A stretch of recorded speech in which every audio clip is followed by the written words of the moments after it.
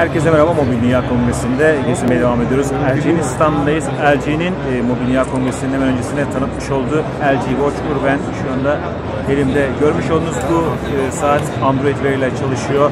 LG'nin geçen yıl başlattığı Android Wear girişimi görmüş olduğunuz saatle Urbane'le yeni bir boyut kazanmış oluyor. Biraz daha lüks, premium sınıfına giren bir tasarımı var Urbane'nin. Görmüş olduğunuz gümüş, altın renginin dışında bir de gümüş rengi bulunuyor bu saatin. Android veriyle çalışıyor. Yuvarlak bir ekranı bulunuyor. 1.3 inç plastik OLED ekranı mevcut. İçerisinde Snapdragon 400 işlemci var. 1.2 GHz'ında çalışan. Bunun dışında 512 MB RAM, 4 GB dahil hafıza, 410 mAh kapasiteli bir pil bulunuyor. Bluetooth 4.0 üzerinden telefonla bağlanıyor, iletişim kuruyor. 9 eksenli jiroskop, ivme ölçer, pusula, kalp hızı ölçer ve barometre gibi sensörleri de bünyesinde bulunduruyor. Kayışları değiştirilebilir. LG Watch Urbane'in farklı kayış seçenekleri mevcut. Bunlarla saat özelleştirmek mümkün oluyor. Aynı zamanda IP67 sertifikasıyla da suya ve toza karşı dayanıklılığı da belgeleniyor.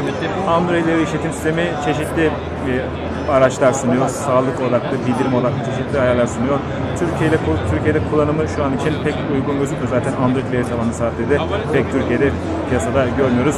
O açıdan LG Watch Urbane'de yakın zamanda Türkiye'de görür müyüz, görmez miyiz bilmiyoruz. Google Now özellikleri var. Sesle kontrol etme özellikleri var. Bunun dışında saat modlarında dilediğiniz gibi değiştirmeniz mümkün oluyor. Bu şekilde LG Watch Urbane'i özelleştirmeniz, farklı şekilde unsurlar eklemeniz, saatin görünüşünü istediğiniz gibi değiştirmeniz mümkün oluyor. Görmüş olduğunuz gibi Google Asistan var. Google Asistan üzerinden konuşarak çeşitli komutları girebiliyorsunuz. Kalp hızınızı görebilir, adımlarınızı görebilirsiniz. Google Fit uygulamasıyla bağlantı kurup verilerinize telefon üzerinden bakabilirsiniz. Bunun dışında yine not alma, anımsatıcı kurma, adım sayısını gösterme gibi yine genel bir menü var. Mesaj gönderme, e-posta gönderme, takvim kayıtlarını görüntüleme, navigasyon, tüm bunlar LG Watch Urbane tarafından sunulan özellikler arasında yer alıyor. Android Wear üzerinde çalışıyor söylediğimiz gibi ve Android deneyimi, Google deneyimi bu telefonun temel yapı taşını oluşturuyor. Hoş bir saat, şık görünen bir saat. Kolda da gayet hoş duruyor, havalı duruyor görmüş olduğunuz gibi. LG Watch Urbane hem bir akıllı saat isen hem de estetiğe, stile önem verenler için düzgün bir seçim gibi gözüküyor.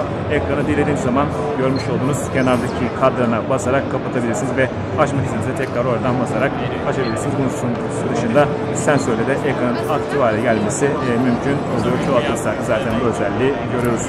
LG Watch Urbane ile ilgili aktaracaklarımız bu kadar. Mobil Dünya Kongresi'nde gezintimize devam ediyoruz.